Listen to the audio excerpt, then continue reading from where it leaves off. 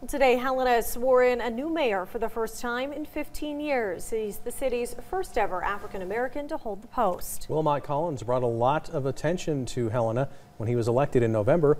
And as MTN's Jonathan Ambarian reports, now that he's officially taking office, he says it's time to get to work.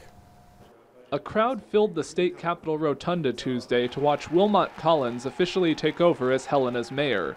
District Court Judge Mike Menahan administered the oath of office. So help me God.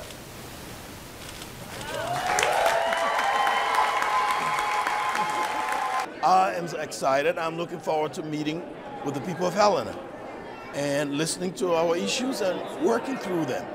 Collins narrowly defeated longtime Mayor Jim Smith in November's elections. His victory drew national attention because of his life story. Collins first came to Helena more than 20 years ago as a refugee from Liberia. He's called the time since the election a whirlwind. It has been busy, but you know what? For the people of Helena, I'll do it again.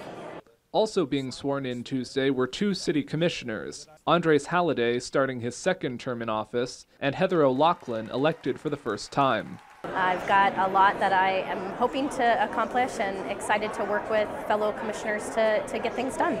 The three ran together in the November elections as a self-described progressive slate of candidates. They've promised to tackle big issues like affordable housing and public safety funding. But Collins says he understands city leaders need to work on residents' everyday concerns as well.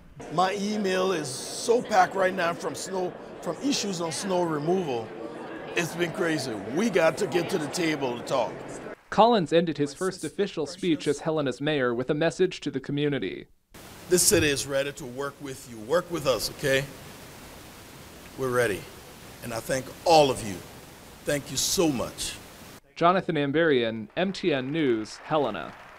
The new mayor and city commissioners will take part in their first administrative meeting tomorrow.